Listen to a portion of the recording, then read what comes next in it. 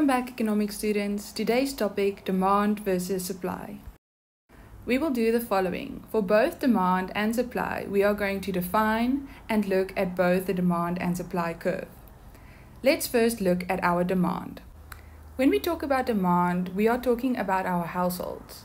And our households are our consumers in the economy. Please recap the production, income and spending video if you have not yet done so. Demand is therefore the quantities of goods and services that our consumers are able and willing to buy.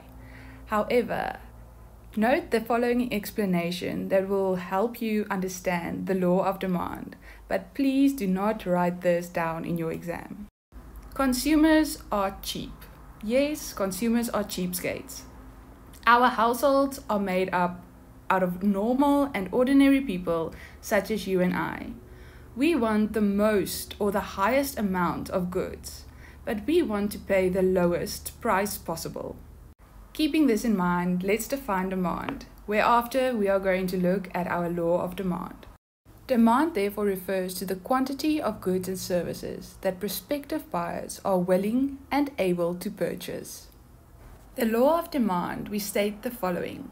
Ceteris paribus, meaning all other things being equal. The higher the price of the good, the lower the quantity demanded. So, keeping in mind that our consumers are cheapskates, the law of demand makes sense. The higher the price, the lower the amount demanded. If prices increases, our consumers will demand less. The law of demand is therefore, an increase in price will lead to a decrease in quantity demand. Having looked at our definition and law, now it's time for the demand curve. With price on our y-axis and quantity on our x-axis, we are now going to look at our demand curve. It's important to note that this curve merely illustrates the relationship between price and quantity. The demand curve therefore looks as follows. Important to note that the demand curve illustrates an inverse relationship between price and quantity. Meaning if price increases, quantity decreases. Please note that in this video we are only going to look what a movement along the curve and a shift of our demand curve looks like. In the following video we will take a closer look at the factors of demand in addition to the factors of supply. Firstly, let's look at a movement along the demand curve. Our starting point will be at P0 and Q0. We will therefore investigate what a change in price will do to our quantity demand.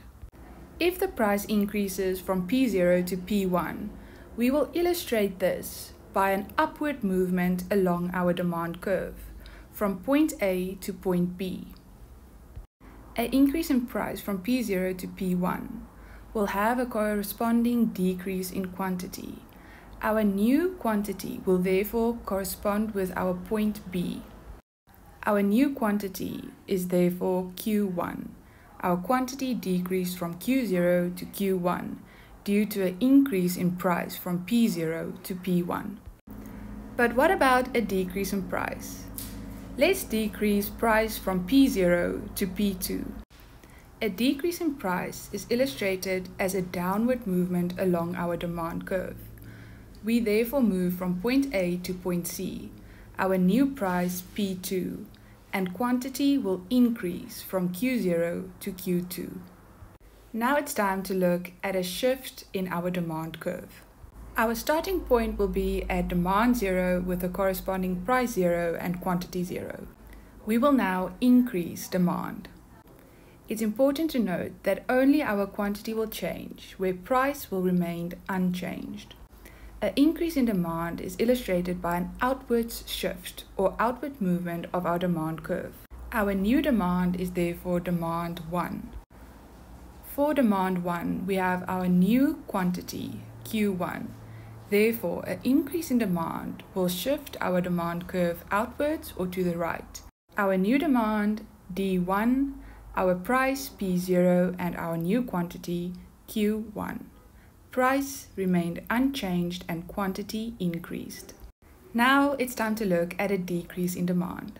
A decrease in demand is illustrated by a leftward shift of a demand curve from D0 to D2. hence our new quantity Q2. A decrease in demand will therefore result in a decrease in quantity. Our price remained unchanged. Great, demand done. Let's now move to supply. Before starting with supply, take a break, make some coffee, and I'll see you again in the next video.